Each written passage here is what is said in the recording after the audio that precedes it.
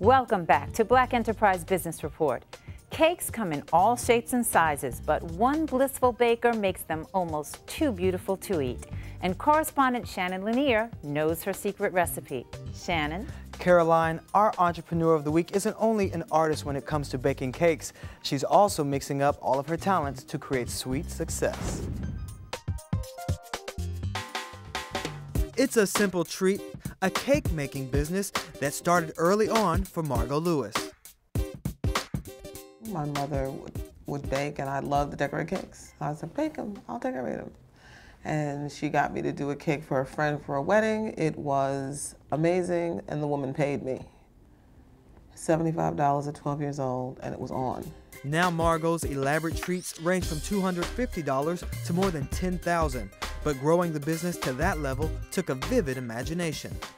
I chose to go in at a couture cake design level. I found myself wanting to really focus on design and execution as opposed to the cake slicing. But I also understood that in this business, you must follow design with amazing taste, or your clients will not come back. I wanted to publicize the cake and just talk about how wonderful they are. They're not just beautiful, which you find many times, but they're delicious. This is amazing. Her Brooklyn, New York company, Cake Bliss, became so popular it helped Margo expand her brand into an event planning business and a restaurant called Miss Dahlia's Cafe. By design, they all complement each other. People come, they're excited about the cake, they see what is happening around the cake, and we're able to communicate to them, look, we do the beginning and the end. We can design your event, your party, bring your vendors to the table. It's amazing. The ingredients to expand her empire, which cooks up $250,000 annually, requires a mix of creative financing. I've never really made that much money in a standard job.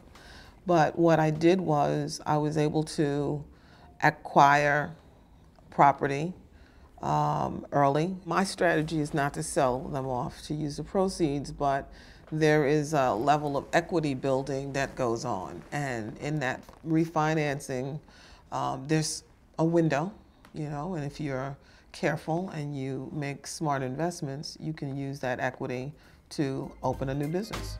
Like her newest venture, a floral design company.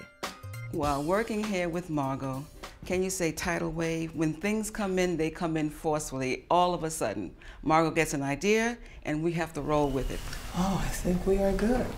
One of the biggest skill sets I've learned from that is, if you are not the expert in that area you're bringing to the table, then you need to find the person who is. That's the most important thing in the world. So basically, you're like the contractor for your business. The contractor is king.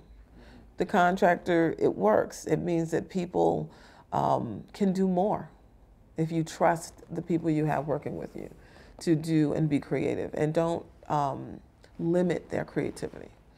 So unless I have to stop, put out a fire, I let my designers do what they do, because it's really important to give people, the opportunity to express that creativity. It's the creativity of all her companies that thrills clients and makes everything Margo whips up worthwhile. So it really comes down to the experience. That is what makes me happy. That is what I look for, people having a wonderful time and a wonderful experience. Thanks, Shannon. If you know a small business owner who could be our next Entrepreneur of the Week, contact us on Facebook or Twitter. Now it's time for Quick Tips, your exclusive guide to help you get ahead.